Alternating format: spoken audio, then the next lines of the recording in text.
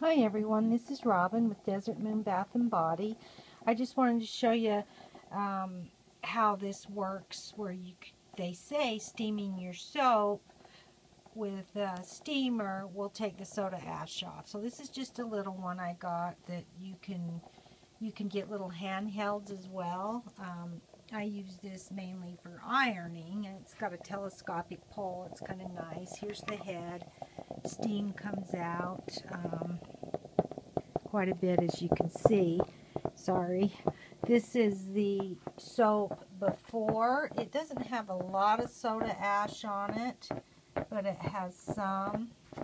Let's see if I can get a better shot with, it's just a little, it's got a little bit on there. So we are going to try putting the steam on it. Lightly, because it gets it real hot and wet. Oh, I should have left one undone and just did one so we could compare it. That wasn't too smart, but you can see the difference. Again, it's wet. Let me hang this back up. I'm using my phone, so I apologize for any shakiness.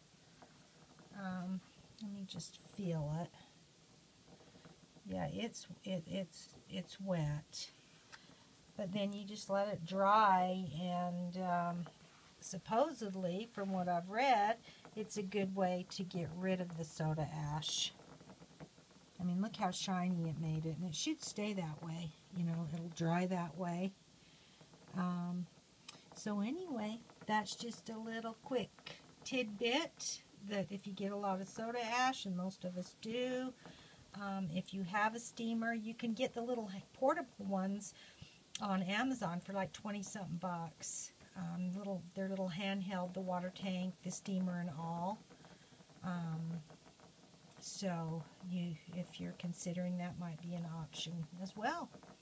Okay, everybody, thanks for watching, and happy soaping.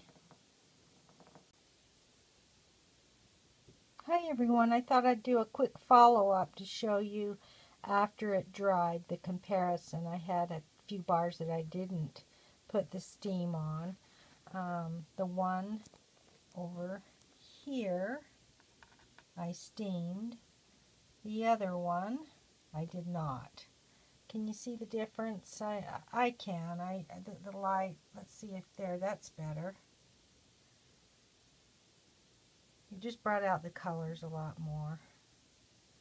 Another way that I've done is you get some hot water and you get a paper towel, just the tip of it on wet with the hot water just out of the faucet, and then just gently, rub it onto the soap, and then take your bar and just let the hot water run down, and then just let it dry.